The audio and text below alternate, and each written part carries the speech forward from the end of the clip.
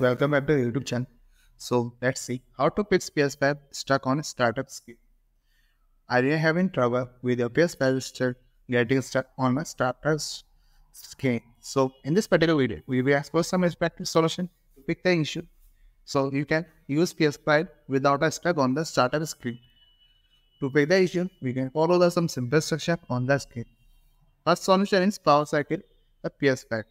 Sometimes the PS5 can become stuck on startup screen due to software glitches or temporary malfunction. Power cycling in the console can clear this issue with compatible turning off the power and restarting it, which can refresh the system and potentially fix the startup hang-up. First, you have to hold the power button on the front of PS5 for 50 seconds, and thereafter you have to unplug the power cable from the back of the PS5 and wait for a couple of minutes, and then reconnect the power cable and turn the PS5 back on by pressing the power button again.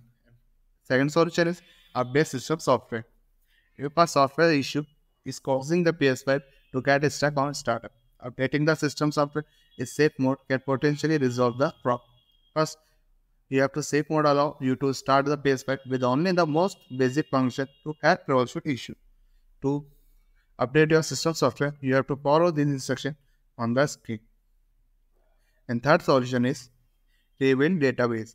Rebuilding the database can help if the PS5 is stuck on a startup screen due to corrupted data or issue with the stuck storage. First, this process will scan the drive and create a new database of all content which can resolve issue causing the startup screen to freeze. First, power off the PS5 completely and then enter safe mode by holding the power button until you hear the second beep. Connect the controller with the USB cable and press the PS button. Select the rebuild database from the safe mode menu and wait for the process to complete. And fourth solution is change output resolution. Changing the PS5 output resolution can help the startup issue is related to compatibility problem with the TV or monitor. Using safe mode allow you to change the resolution without fully booting into the normal user interface, which can help bypass the startup issue. So we have to turn off the PS5 by pressing and holding the power button until the power indicator is turned off. So after that, you have to press the hold power button again to till you hear the second beep to the enter safe mode. And after you have to connect the DualSense controller to the PS5 with a USB cable and press the PS button. After the safe mode menu, you have to select the change video output option.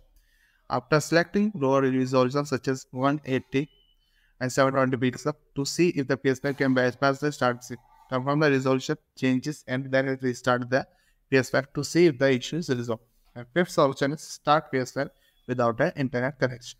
Disconnecting your PS5 from the internet can resolve issues related to online connectivity that may prevent the console from starting up properly. By booting the console without a network connection, you can determine if the problem is related to a network services or the game's online proximity. So start PS5 without an internet connection.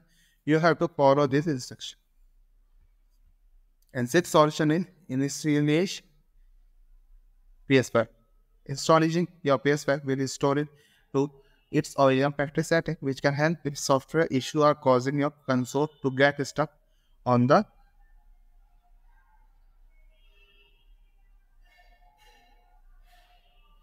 startup screen. This process will erase on data on system, including apps, user profile, settings, and install games. So you should be used last resort or backing up or any important data.